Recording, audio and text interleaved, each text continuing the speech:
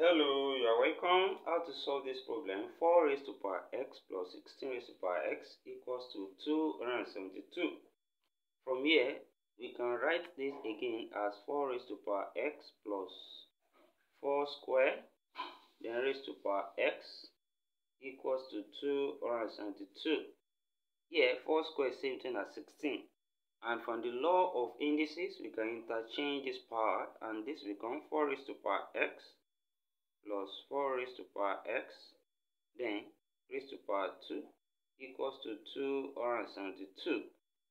And in the next step, we have 4 raised to power x, 4 raised to power x. So let y be equals to 4 raised to power x from here. And then this equation becomes y plus y squared equals to 272. And we can rearrange this to form a quadratic equation, and then this will become y squared plus y. Then take this one here, we have minus 272 now, which is equals to 0. And we can factorize this, and the two factors there will be minus 16 plus 17, and that will be y squared minus 16y plus 17y, then minus 272 equals to 0. So when we add this together, we have plus y. And when we multiply it, it will give us minus 272. Then from here, we group this one together, 2, and we bring what is common. Y common here, we have y into bracket y minus 16, and plus 17 is common here, we have y minus 16, which is equals to 0.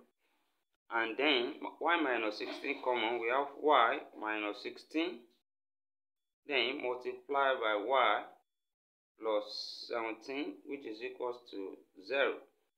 And we have two possible cases here.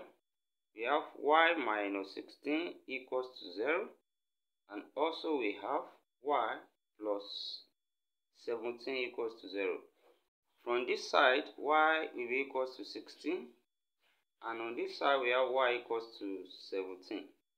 And we represented y as 4 raised to power x, then which is equals to 16. Also here, y will be equals to 4 raised to power x, which is equals to minus 17 rather. We have plus here, so when it comes here, become minus. This is minus 17. And 4 raised to power x here will be positive, greater than 0. And of course, this is less than 0. Here, there won't be a solution here. Then on this side, we can solve this by changing 16 as well to base 4. And we have 4 raised to power x equals to 4 squared. 4 squared is 16. 4 times 4. And here, the base are equal. We can say that x equals to 2. So therefore, the solution to this problem is x equals to 2. We can also put the value of x in the equation given to confirm whether this satisfies the problem. Thank you for watching. Don't forget this step. In order not to miss out, subscribe to my channel and turn the notification bell on. See you in the next class, and bye for now.